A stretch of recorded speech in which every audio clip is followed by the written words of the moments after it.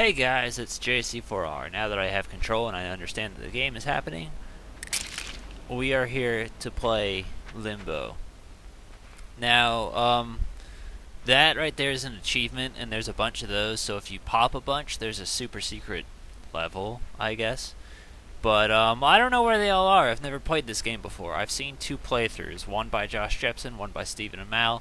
That's it. So I have a vague understanding of what's going on, but I've never played it before myself. I figured it'll be a nice short game we can go ahead and tackle.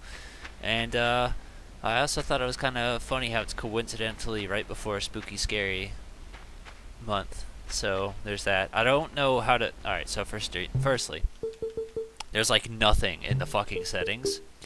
So it took me a while to figure out how to get this into windowed mode so I could actually record it. But I see how to jump, but like that control screen doesn't exactly tell me how to grab. It just says yeah, grab, but I don't understand. Is it the B button? Hold on. Yeah, the B button. I don't know. Now I'm also very careful because I do know about some of the booby traps, like those are spikes of evil, and I know there's a bear trap up ahead, but that's... I don't really remember. Alright, here's our chance. It's, in fact, the B button. Now we jump up. Yeah, there you go. So, simple platformer, very artistic. I mean, I like it. And before anyone even says anything, which I'm sure they won't, I don't care about inside. Not playing inside, no interest in inside. Saw inside, didn't like it, that's it. And... like, there was someone who tried getting in an argument with me about how could you like Limbo but not like Inside. It's made by the same person. That doesn't fucking matter. Like, it's the same way you can like Metroid Prime but not like Metroid Prime 2. The same way you can like Mario Party but not like Mario Party 2. It's not fucking rocket science. Also, Limbo Boy is super fragile, so if a fall from a certain height could kill him. He can't swim. That's one of the things they changed in Inside, is they gave you the ability to swim, and I feel like that's 90% of the gameplay of Inside is swimming. There's no direct narrative, so it's all open into interpretation. So that's pretty cool. I think we need the boat, don't we? Yeah, because we can't make that jump, so we gotta drag the boat with us. You'll be alright. There you go. Puzzle platform solving. I love the art style, though. I think it's a lot more interesting to be like pure silhouettes over... I don't know what the hell you describe Inside as, other than just black and white. Like, it's far more detailed, but something about the simplicity and, I guess, lack of effort makes this a little bit more interesting to me as well. So artistically, I think it's a lot better. Where, oh, where are the booby traps at? Right there, by the looks of it. But see, they look like grass, but they're not grass. They're fucking evil! Can I make the jump? That's a yes. Can I make that jump normally? Hold on, firstly, can I push this? That's also a yes. So technically, I can just replicate what I just did. Cause, yeah, homeboy here's not exactly the most reliable jump in the world. So he's gonna be having some deaths. No, the only reason I didn't run back is because I was like, you know, I have no idea where I put that bear trap. So I didn't want to run back super far and then risk running into it, so I just kind of did a stationary jump. We're going to put this so far back that I know there's absolutely no chance of me stepping on it this time. But again, even if I do understand certain things, it doesn't mean I'm not going to get the shit killed out of me, because I'm sure I will. There you go. Or there would just be things I don't notice. I just always, like, that first bear trap is always the most memorable. But the rest, not so much. I need to jump to you, don't I? Oh, right. Okay. Yeah, no, I remember. So now, what we need to do is... Can I get it up there? No, I can't. Okay, so I don't need to do that. I need to go find another one then. Meaning it's probably right down here then. Yeah, I see it right there. And that ought to do it. See, it's so dangerous, so spooky, scary. Go! I made it.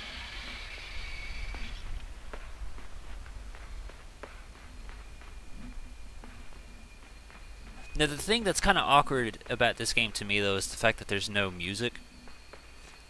So, like, there's ambient noises, but, like, it's only awkward to me because I know it's like if there's any issues with my microphone or any points where I'm super silent, it'll show. Oh, hi. He made friends with my brain. But yeah, no, any, like, super silent parts or whatever, like, that's gonna stand the fuck out. So I gotta try and be super consistent commentator, man.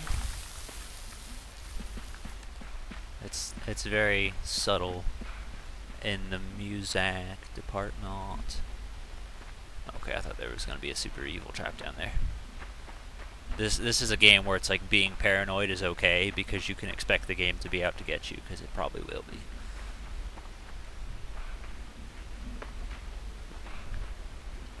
I fell. Okay, hold on a second. Let me.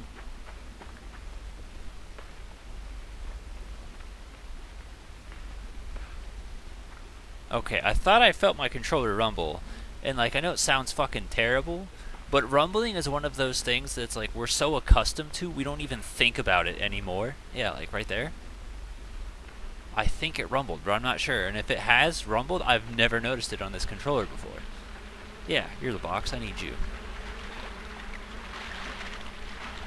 Like, last night I was recording some stuff on the Wii U, and I don't play. I've got an Afterglow, which is basically like an off-brand Pro controller kind of thing, and that thing doesn't rumble. And I realized that because I could hear the Wii U gamepad going all up on the floor, and then when I put it on the station hoping maybe that would solve the problem, it just kept rumbling and rumbling, and I was like, holy shit, you need to calm down, my friend. Yeah, this controller rumbles, I just noticed it right there. But yeah, no, like that's one of those things we don't even think about, we kind of take for granted now. Man, I'm doing terrible jumps, but I'm getting lucky. That's okay, but I want to say there's a secret up here. Is that a rope I see? I think I see a rope. Yeah, I do. Right there. If I can get to it. How do I get to it, though?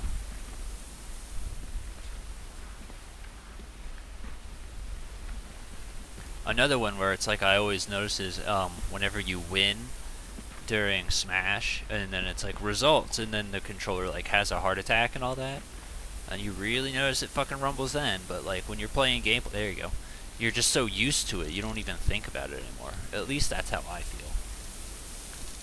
Like unless you're looking for it, like it's just so second nature. We're so used to it and stuff like that. Altitude is attitude. I'm safe to go down, right? Yep. Yeah, because if I jump off these trees, I'm toast. Oh, that was a close jump.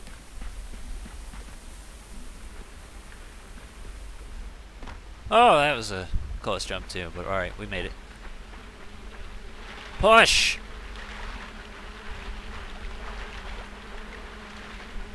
Hello, flies and or I need to push it farther. I thought I was just going to sail. A little bit more. That should hopefully do it. I don't know. I don't think it will. I did.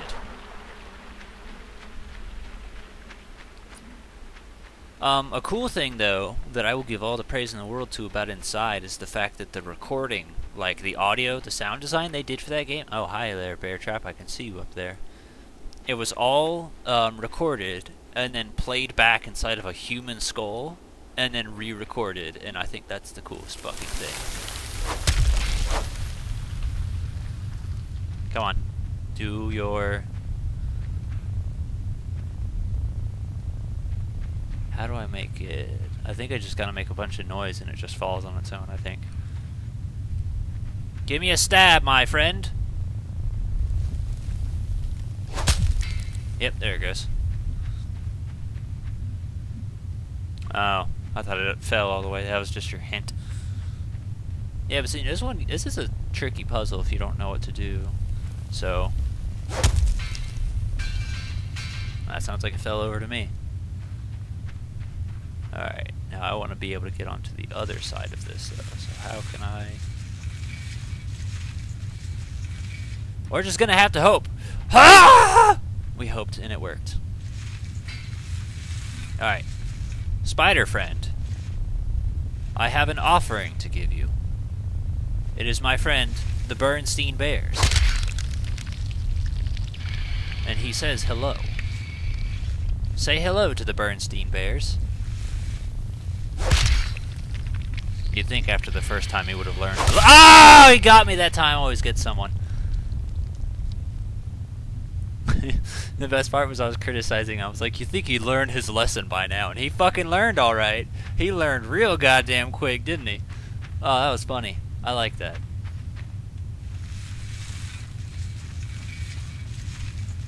That was enjoyable. I enjoyed getting... Ah! What the fuck? I didn't do that!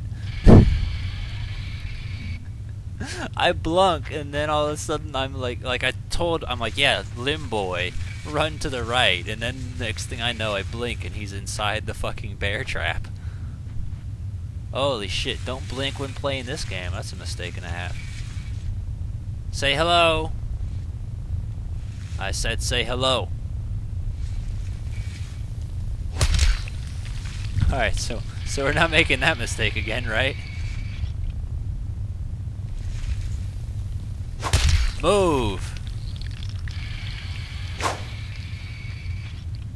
Now, is he going to do that every time or just that one time?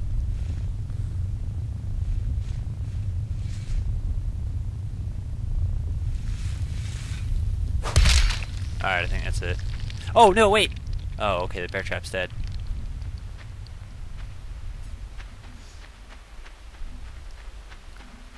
That's one thing I consider about how terrible Australia is giant spiders. Now, obviously, I don't know how factual that is, but when you see pictures of, like, a fucking spider on the side of someone's house and it's covering up their entire window, that's a big fucking case of the nopes. And, like, think about if you killed that spider and all its little juices just start erupting out of it. That's so gross. Thought I saw something. This is it's terrible because I'm playing this at daylight. What time is it right now? It is 3:30. Not like I generally tried. Oh, am I in a spider's web? I guess I am. All right, well that's it. We're toast, my friend. Yeah, no, I generally try not to play. After Wolf, I've learned don't play computer games during the daylight because right now I got the sun literally almost in my face completely.